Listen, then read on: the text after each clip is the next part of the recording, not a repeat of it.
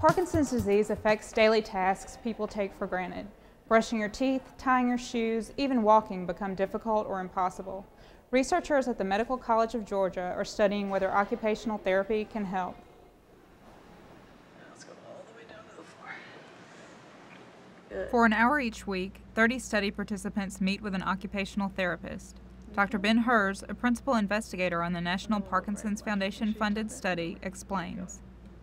I've left it up to the therapists to decide after we've talked about the disease process and what they've seen. And we use a variety of different modalities because as occupational therapy is, we're very holistic. We look at the cognitive, we look at the psychosocial, we look at the functional movements, we look at the sensory motor aspect, and we have a pretty well-rounded approach to what we're doing.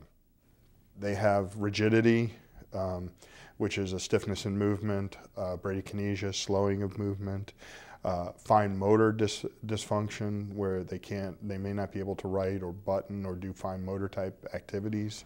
I'll hold your foot. Ingrid Bells has lived with Parkinson's for a decade. When she began the study, she was dependent on her husband for assistance, including her biggest challenge. Walking. Walking? Yeah, and then when I shake, then it's hard to. There you go. Good. Technology is also helping Mrs. Bell.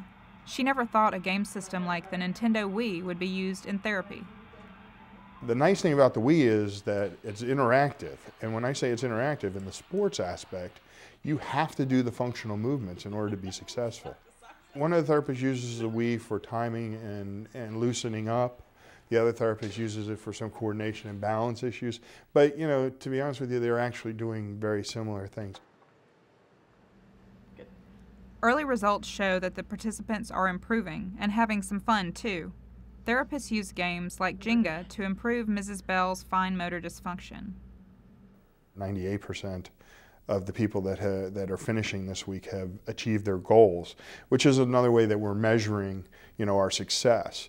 The therapists all set goals for these patients, and they've achieved them.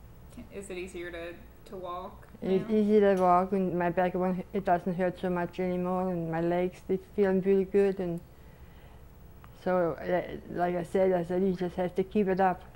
I maybe have to help when I put my shirt on or something like that, but my shoes and stuff, but I'm trying to, as hard as I can to do it myself. If we can teach them to do exercise and functional activities, which is what we focus on primarily, is the functional activities.